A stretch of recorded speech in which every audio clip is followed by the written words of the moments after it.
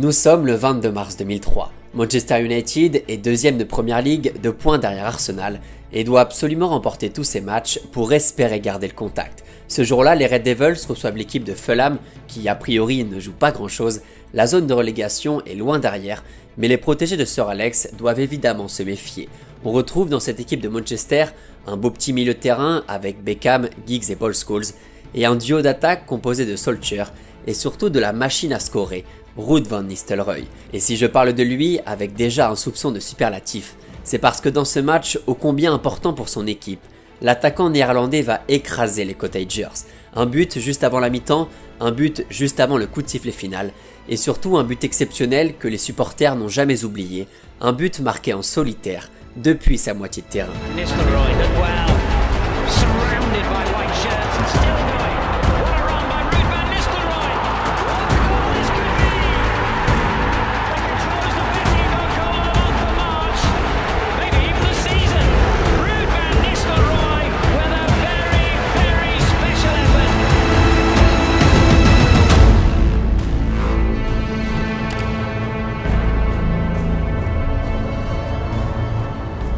Ruud Van Nistelrooy à gauche, Ruud Van Nistelrooy à droite. Encore une fois, on est sur un joueur que vous avez beaucoup réclamé et ça fait super plaisir. Pour les supporters des Red Devils déjà, pour Alex aussi, grand fan de l'attaquant, mais aussi parce que c'est un joueur au profil plutôt atypique qui méritait largement qu'on revienne sur sa superbe carrière. Et quand je dis atypique, c'est parce qu'on n'a pas connu beaucoup d'attaquants dans le même style que lui, dans ce style de grand dadé d'1m90, puissant, intelligent, clinique et pas si mauvais avec le ballon. Bon, disons que c'est pas le joueur ayant porté le numéro 10 le plus technique de l'histoire, il y en a eu d'autres, mais Ruud Van Nistelrooy s'inscrit dans une autre catégorie de footballeurs, les tueurs dans la surface. Dans cette discipline, le professeur s'appelle Gerd Müller, les élèves s'appellent Trezeguet, Inzaghi et donc Ruud Van Nistelrooy. Les matières enseignées dans cette école sont plutôt simples, réception d'un centre, maîtrise parfaite du jeu de tête, qualité dans les déplacements, réactivité et analyse parfaite d'une partie de flipper. Ça paraît plutôt accessible comme fiche de poste, mais ça ne l'est pas du tout. Ou du moins, presque personne ne l'a jamais fait aussi bien que Ruud Van Nistelrooy. He was just brilliant at putting the ball in the back of the net, and sometimes when we didn't win stuff, that wasn't down to Ruud, that was down to the rest of us. You know, I think if you're a striker, you're scoring 25, 30 goals. What more can you do? Putting the ball in the back of the net, I've always said, is the hardest part of the game. Toujours au bon endroit dans la surface, toujours bien caché dans ses appels en profondeur, toujours précis dans son jeu de tête, son désir de marquer frôlait l'obsession. Ruud était impitoyable. J'en ai parlé rapidement dans la dernière vidéo sur l'art du contrôle, car le néerlandais ne faisait pas que pousser le ballon au fond des filets. Il pouvait très bien se débrouiller tout seul grâce à ce fameux contrôle, cette protection de balle, ce jeu de haut but qui a fait bien du mal à quelques défenseurs.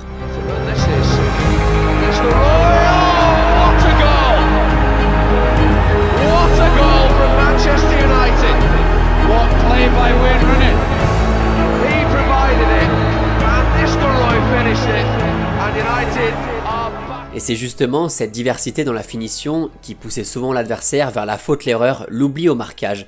On l'attend au premier poteau, l'attaquant, et finalement au deuxième, il est déjà trop tard. Rendez-vous aujourd'hui au pays des tulipes pour replonger dans la carrière de monsieur Ruud Van Nistelrooy. Rendez-vous il y a presque 30 ans. Bon, déjà ce qu'il faut savoir sur le néerlandais, c'est que Ruud n'est pas son vrai prénom. En réalité, le joueur s'appelle Rutgerus Johannes Martinus Van Nistelrooy, ce qui, vous l'avez compris, n'est pas hyper pratique à prononcer. Du coup, les gens vont très vite le surnommer Ruud Van Nistelrooy. Nous sommes alors en 1993 et le jeune footballeur joue déjà ses premiers matchs en professionnel, en deuxième division néerlandaise, alors qu'il est âgé seulement de 17 ans. I started playing outside in the streets and then with older lads basically. And I think it got me into this intuitive player. Yeah. Instead of the formed player. Yeah. I just, you know, the way I played was just instinct. Depuis qu'il est tout petit, le jeune Ruud a l'habitude de jouer milieu de terrain, mais vu son profil et ses qualités, on va rapidement le repositionner en tant que numéro 9, au sein du club de Den Bosch, à une vingtaine de kilomètres de sa ville de naissance qui est juste ici. Le joueur met en gros 2 petites saisons pour se mettre au niveau et se faire à l'exigence du monde professionnel. Lors de la saison 96-97, il marque 12 buts en 31 matchs de championnat et rejoint alors l'Eredivisie, le premier échelon national, pour le club du SC Heerenveen. Là-bas, l'attaquant va confirmer les promesses de sa dernière saison et marquer 16 buts en 40 matchs, un bilan plus qu'honorable et qui, encore une fois, attire les convoitises. Ça tombe plutôt bien, le PSV Eindhoven a un peu de mal à trouver un joueur capable de marquer et de beaucoup marquer, comme le faisaient des profils comme Romario ou Ronaldo. Le club décide alors de recruter Ruud Van Nistelrooy et autant vous dire qu'ils ne vont pas être déçus.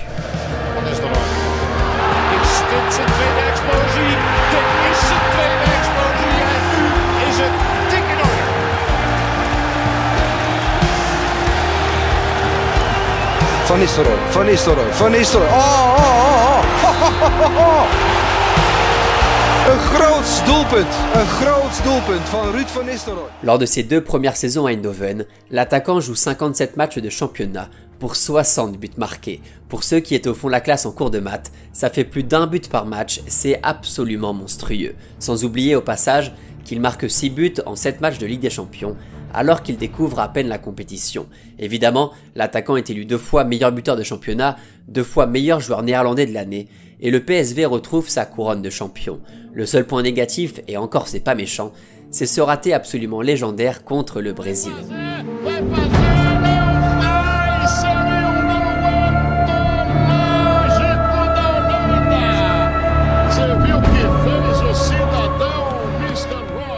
L'Europe entière s'arrache le numéro 8 qui a marqué les esprits, l'Europe et l'Angleterre fait le forcing pour le ramener en Première Ligue, Chelsea et surtout Manchester United sont les principaux intéressés.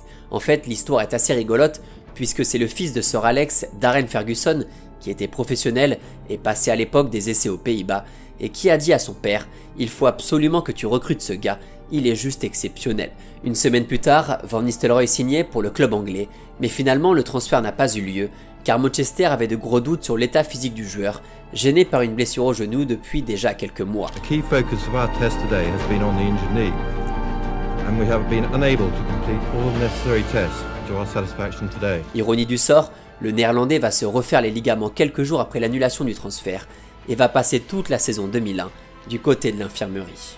Heureusement pour lui, Manchester va revenir à la charge et Van Nistelrooy a pu enfin signer son contrat durant l'été 2001. Of course, last year was close and it was a big disappointment that it didn't come true. But now, after a hard time fighting to come back, and my comeback was really nice. And this is the best that happened to me. Triple champion d'Angleterre en titre, les Red Devils avaient besoin d'un vrai buteur capable d'enquiller les buts, chose que Teddy Sheringham, trop vieux, et que Dwight York, en baisse de performance, ne savait plus faire. Ruud Van Nistelrooy arrive en Angleterre avec une certaine pression, car le transfert a coûté assez cher au club, mais encore une fois, le caractère du joueur va faire toute la différence, et tout va très bien se passer.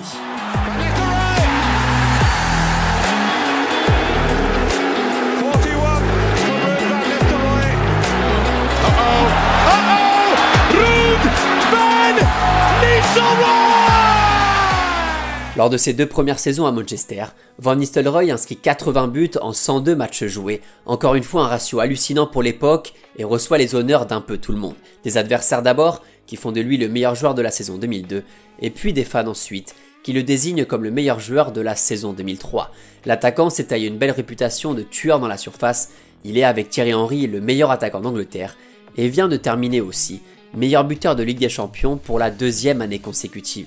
Ouais, entre 2001 et 2003, Van Nistelrooy sur la scène européenne, c'est 25 matchs pour 24 buts marqués, une véritable machine à faire trembler les filets. Le joueur se régale avec Manchester, il reçoit des caviars de la part de ses coéquipiers et marque aussi quelques bijoux individuels, il en profite aussi pour passer le relais aux plus jeunes, notamment un certain Danny Welbeck.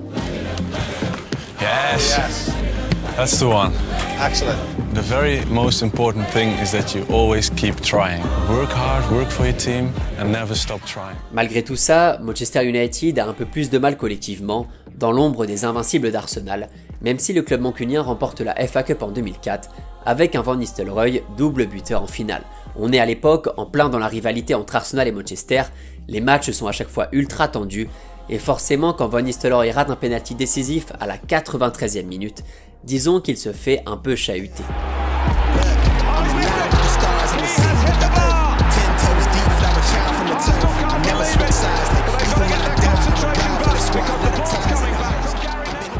Bon, le néerlandais se vengera quelques mois plus tard, ce qui lui vaudra une suspension plus que méritée. I don't think Van Nistelrooy missed any. He was deadly. Well, Arsenal, Keown jumping up and down in front of him. Keown's jumping up and Oh, down he in front did, of him. aye. Idiot. You like Martin Keown? Nous sommes alors en 2004. Van Nistelrooy a montré de belles choses durant l'Euro, en terminant deuxième meilleur buteur de la compétition.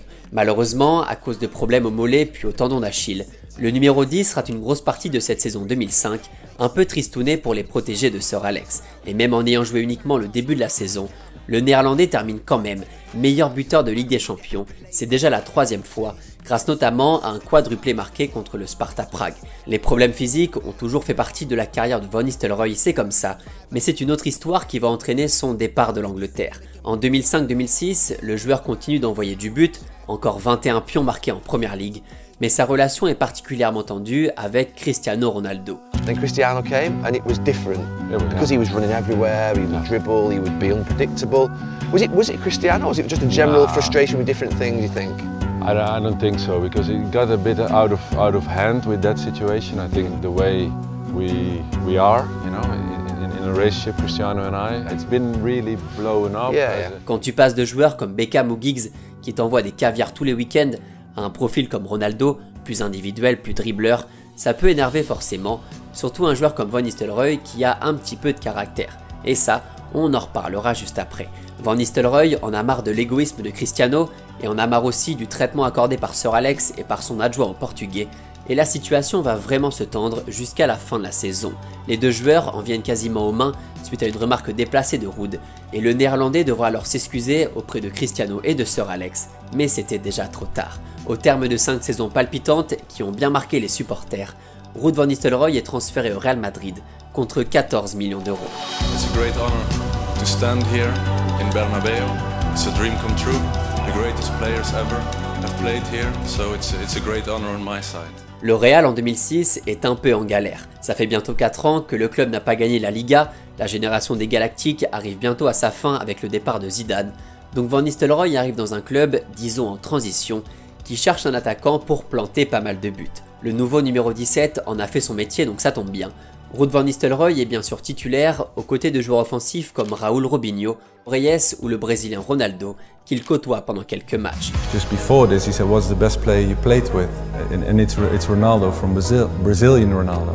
He's the best player I've played with. His natural ability was far beyond anything I've played with. Première saison et déjà une première réussite. Le Real est sacré champion d'Espagne grâce aux 25 buts marqués par Van Nistelrooy, sacré meilleur buteur de Liga dès sa première saison. Le style n'a pas vraiment changé, la finition est toujours clinique, alors quand l'action collective en plus est magnifique, ça nous donne ce genre de choses.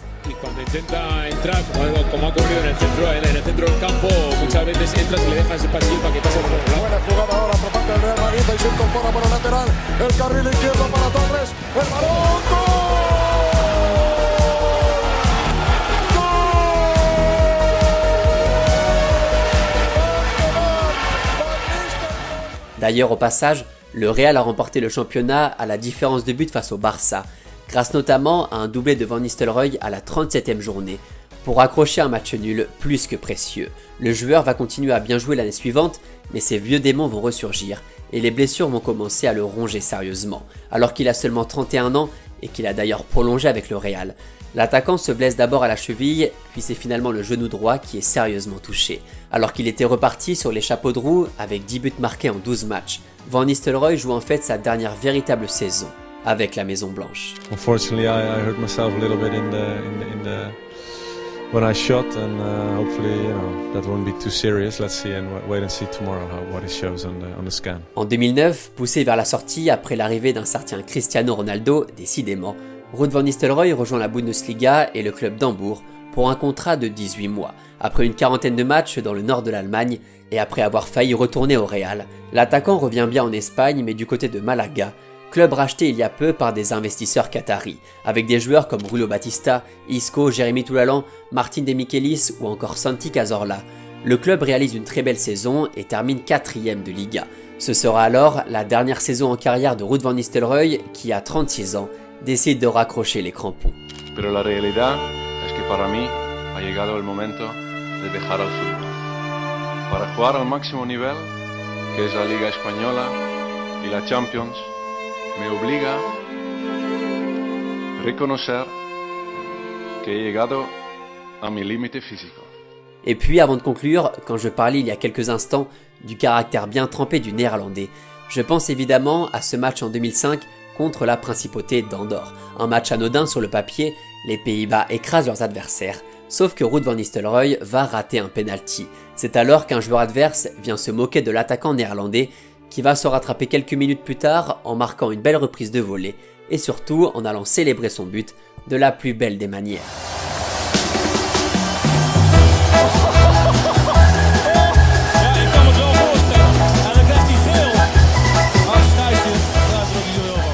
Voilà, on finit ce récit par une image sympathique sur laquelle on retombe assez régulièrement, un bon petit karma qui fait toujours plaisir. Alors comment conclure cette vidéo? Comment terminer en beauté et rendre hommage au deuxième meilleur buteur de la décennie 2000, un joueur qui prenait vie dans la surface de réparation? Il y a plusieurs manières évidemment, mais on va commencer par une simple statistique. Sur ses 95 buts marqués en première ligue, un seul provient d'une frappe en dehors de la surface de réparation. Tout le reste, les 94 restants, c'était dans la surface, dans la boîte, là où ses qualités s'exprimaient le mieux, là où le néerlandais chassait le moindre ballon perdu. On va continuer en parlant évidemment de cette rivalité face à Thierry Henry, les deux meilleurs attaquants des deux meilleures équipes de l'époque en Angleterre. Un duel de stats loin d'être un duel de profil, car entre Titi et RVN, il y a un monde d'écart dans le style de jeu. Dans ce duel qui a duré un petit bout de temps, avantage aux Français, premier du classement des buteurs de la décennie, mais Ruud s'en sort avec bien plus que des honneurs. Un attaquant qui plante près de 400 buts en carrière, qui termine meilleur buteur dans 3 championnats différents et qui a quasiment le même ratio de buts en Ligue des Champions que Messi ou Cristiano Ronaldo. C'est bien plus qu'un simple renard des surfaces. He reminds me so much of him, such a ruthless finisher.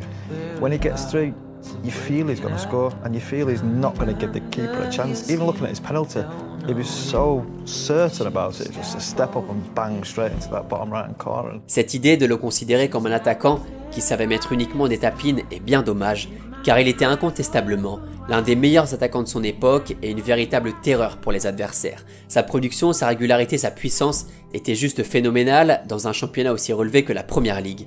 Du pain béni pour des joueurs aussi doués que David Beckham ou Ryan Giggs, un ballon dans la boîte, un ballon dans la cage. Une efficacité redoutable combinée au charme de la rivalité Manchester-Arsenal, compliqué de ne pas lâcher un petit sourire en coin. Et puis, comme dans beaucoup de carrières, il y a des déceptions, des regrets, celles des blessures d'abord, et puis celle aussi de se dire qu'on aurait pu profiter d'un trio Van Nistelrooy, Rooney, Ronaldo pendant quelques saisons supplémentaires.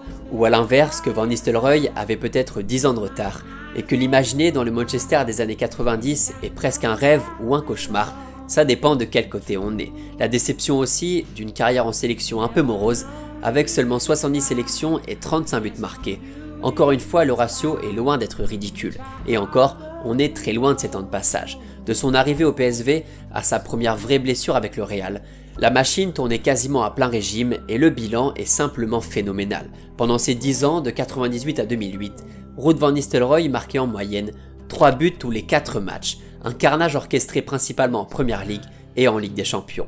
Alors oui, c'était pas forcément très beau et encore, ça allait pas forcément très vite, surtout après sa première blessure, mais ça plantait quasiment à chaque fois et a priori, c'est tout ce qu'on attendait de lui. Car on parle bien ici d'un joueur qui dans un style différent était ultra talentueux, car on parle bien ici d'un joueur qui dans un rôle différent a renversé le théâtre des rêves, car on parle bien ici de l'un des plus grands attaquants de l'histoire.